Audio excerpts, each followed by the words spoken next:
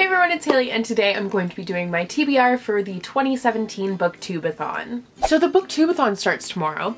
It'll be today when you see this, but for me it's tomorrow. Did not know that. I was not originally planning on participating in the Booktube A Thon just because I'm kind of getting out of a reading slump and I don't normally do readathons. Booktube A Thon is really the only one that I participate in, and I was like, I don't know if I'm feeling it this year. But then I was watching everyone else's TBRs and I was wondering why they were doing them so early, and then I realized that the Booktube A Thon starts on the 24th and it's the 23rd. So I thought I was like deciding with enough time to like finish my current read and get started, but no, that's not what happened. So here I am thinking that I'm not going to be busy for the whole Booktube A Thon. I won't be working because I thought it started on like Thursday for some reason, but no, it starts on Monday and I'm working Monday, Tuesday, Wednesday, but I'm still going to try and do it. I'm doing this very low pressure. I'm just gonna do what I can do and not pressure myself. I'm hoping to read like 4 books. I feel like that will be good. I don't know if I'll get to the 7 that is part of the challenges. By the way, if you guys aren't familiar with Booktube A Thon, should have gotten to that earlier, but it's a biannual readathon hosted by Ariel Bissett. I'll have links for all the stuff down below if I remember. Hopefully I do.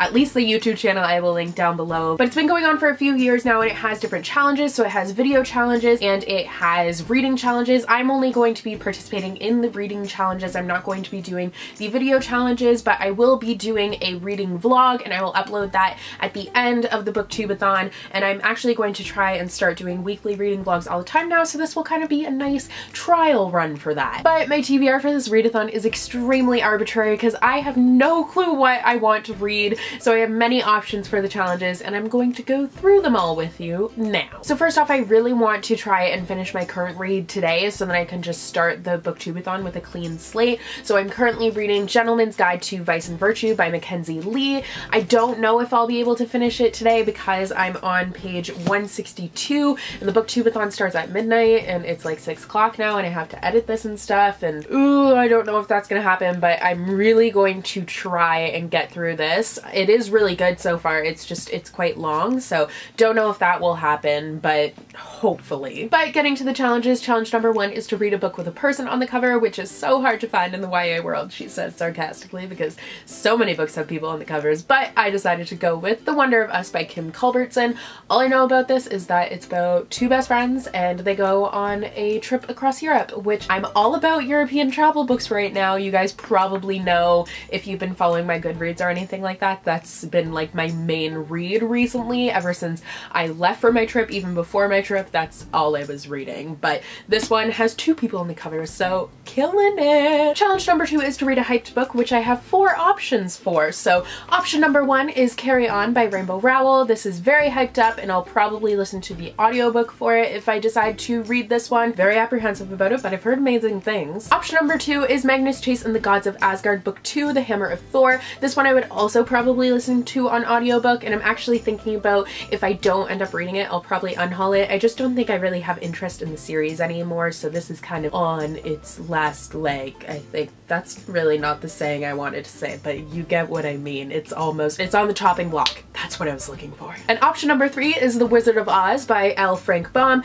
This is deceiving because it looks like it's very long. It's actually the first 100 pages of this, so it's not too long, and once again I would probably listen to the audiobook, but this is definitely very hyped up. I mean, I would say it's a classic. It's been around for forever. And option number 4 is one that I'm too lazy to get off of the top of my shelf, but it is rereading Harry Potter and the Philosopher's Stone by J.K. Rowling. I have really wanted to reread the Harry Potter series as of late for whatever reason, so I might end up doing that. Who really knows? But that one I would actually physically read rather than listen to an audiobook for. Challenge number 3 is to finish a book in one day, and there are quite a few books on my TBR that I could do that with, or at least quite a few books on my arbitrary TBR that I could do that with, but the one that I chose specifically for this challenge is Finding Audrey by Sophie Kinsella. I feel like this is going to be pretty quick. It's actually almost 300 pages, which surprised me because it looks so short, which, I mean, 300 pages is short and under 300 pages is obviously short, but I thought this was like just over 200, but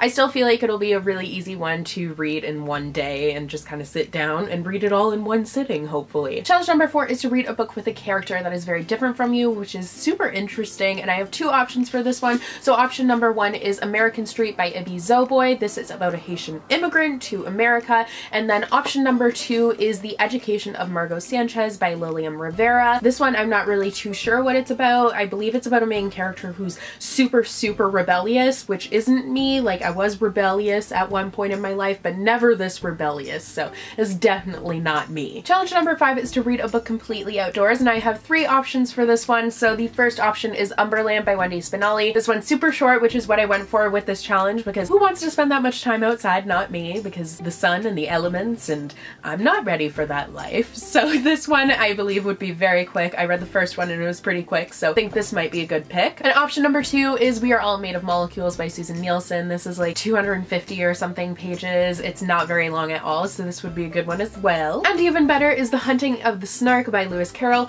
I surprisingly haven't read this yet. I don't know why, but it's poems, so it's very quick, and it has lots of illustrations in it as well, so I think this would also be a great one, and this is kind of the one that I'm leaning towards. It just depends on what the weather's like, if it's super humid or if it's rainy, or how I'm feeling. Do I want to go outside? Probably not, so this would probably be my pick. Challenge number 6 is to read a book that you bought specifically because of its cover, and this one was super easy to choose for because this book I definitely bought just because of the cover. I hardly even know anything about the synopsis, but that's fine. I'm okay with that, and that is 1,000 Pieces of You by Claudia Gray. This cover is just absolutely phenomenal. Like, I'm obsessed with it. All the covers for this trilogy are incredible, and I love them so much. Like, this would be my dream cover designer because it's just so gorgeous. And finally, challenge number 7 is to read 7 books, so you kind of just pick whatever 7th book you want, and I decided to go with The Romantics by Leah Conan. This will be a super quick read. I feel like it just seems like it's gonna be quirky, cute, fun, and fast, which is perfect for a readathon. And it's just a romance story that's told from the perspective of romance, which just seems awesome, so